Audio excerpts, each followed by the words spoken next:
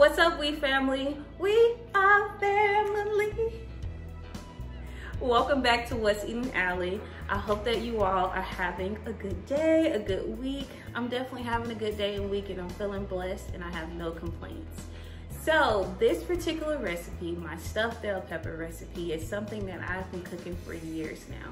It's one of my favorite recipes to cook because it's simple, it's easy, and it's semi-healthy.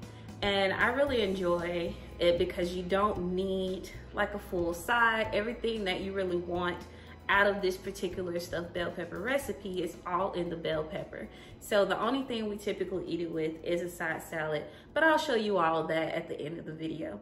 If you haven't checked out my last video of the nature cereal, go ahead and check that out too after you finish watching this video, because one of the ingredients that I used in that video, I'll use in this video as well. But let's get started. I hope that you all enjoy this video. Don't forget to subscribe to my channel if you are new to my channel, and also like this video and comment down below if you tried that nature cereal recipe too, because I'm really curious to know who has tried that and if you tried it with my twist, because if not, you're missing out, let me just say. Anyway, I will show you all the ingredients here and let's get started.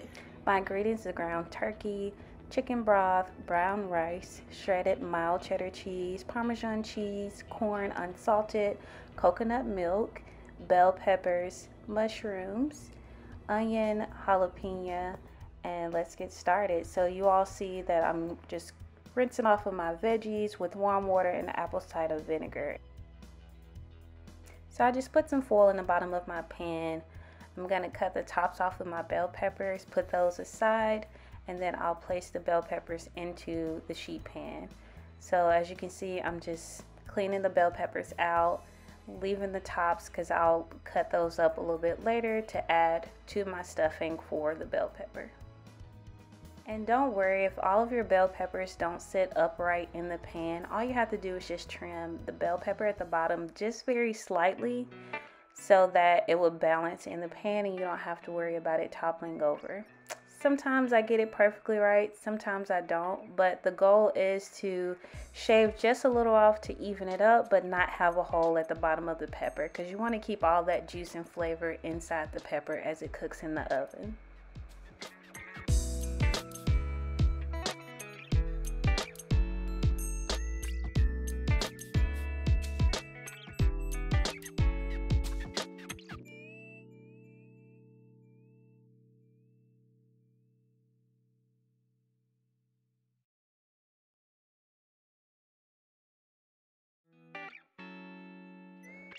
So next I'm just going to break the stem off of the tops that we cut off of the peppers, and then just cut the tops up along with the jalapenos, the mushrooms, as well as the onion.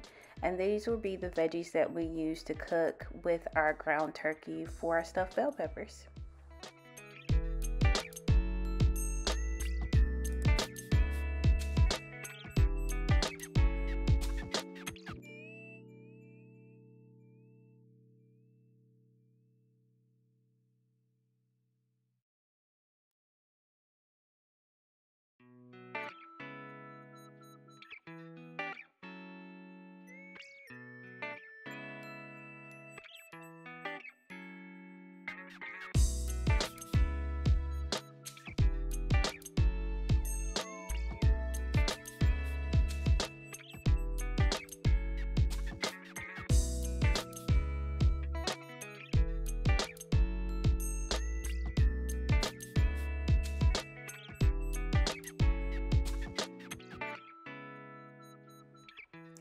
Alright, so I just have some grapeseed oil at the bottom of my skillet, and I have it preheated on medium-high heat.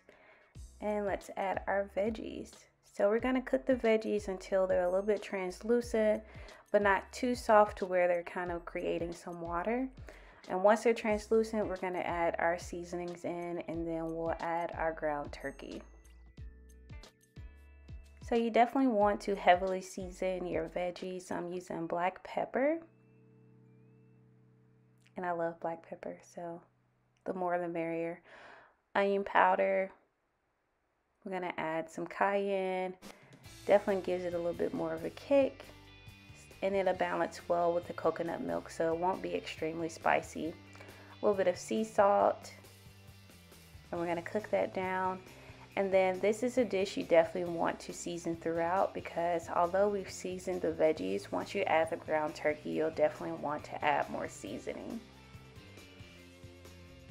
But wait, there is more seasoning. So we're also going to add some chili powder.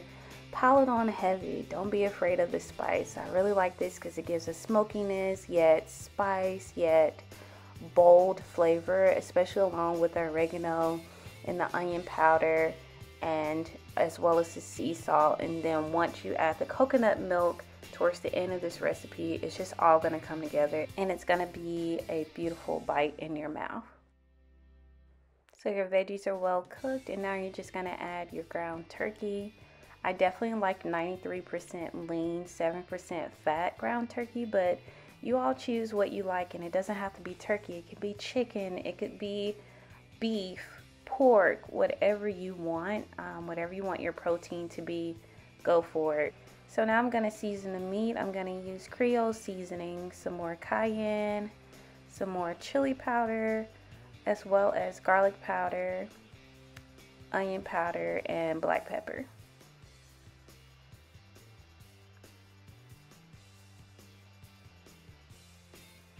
As I told you all before, you definitely want to season throughout this dish. Once your meat and veggies are done, just go ahead and give it a taste. Make sure it's the flavor that you want.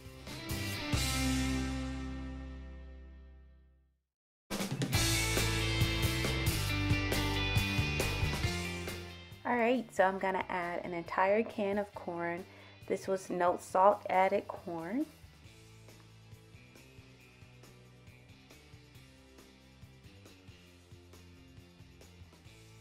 Then I'm going to add a half a can of the coconut milk. And yes, this is coconut milk, not water. So I know I told you all that I use an ingredient from the previous video, and that is the coconut. I'm also going to add 1 cup of the chicken broth. This is also low sodium.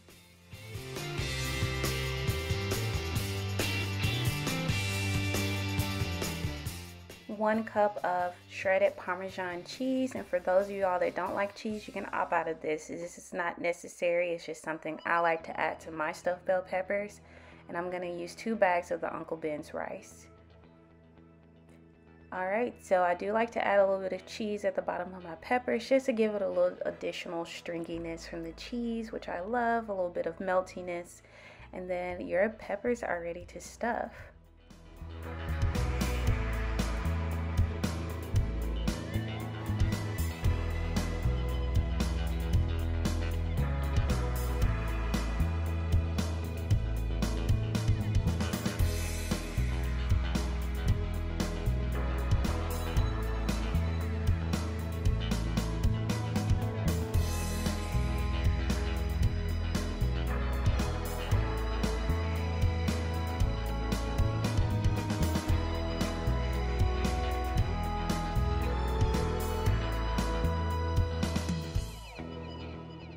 So once you're done stuffing the bell peppers, and I do like to overstuff just a little bit, because once the peppers get soft, they'll expand a little bit and you'll have more room to add your cheese later on in the cooking process.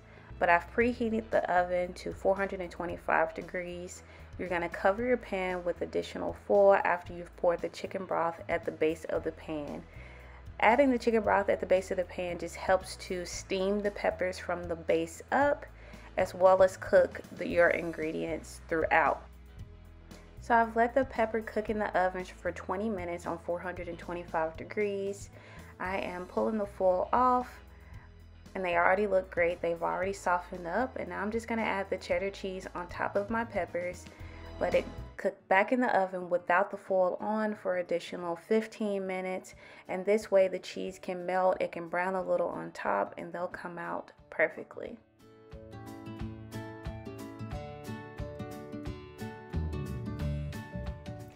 And there you have it.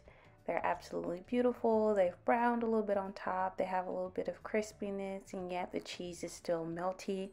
And let's see what they look like on the inside. Alright, right, there she is, guys. Just put a little green onion on top. I had some left over in the fridge. Let's cut this baby open.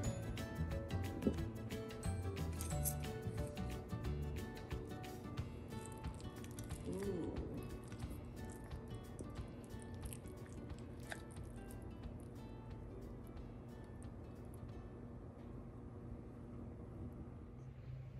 All right, guys, you know what time it is. Tasting time.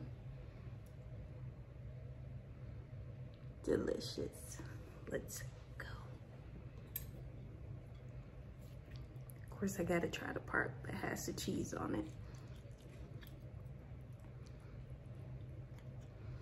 And I love that the pepper is soft, yet still has some texture to it.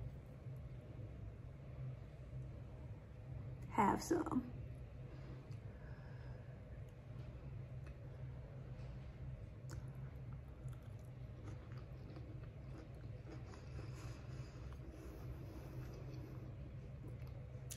You guys, I did it again.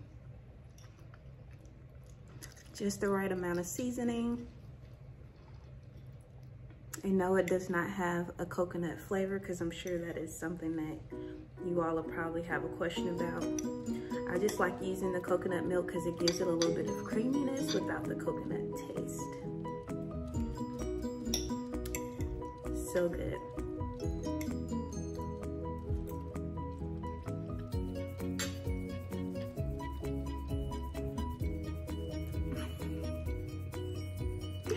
Anyway, guys, so you guys know I'm about to sit down and actually have dinner with my husband, but I hope that you all try out this recipe. Let me know what you think, and don't forget to subscribe to my channel, like this video, and comment down below because I want to know who tried that nature cereal. Anyway, I hope that you all have a good night, and I'll talk to you next time.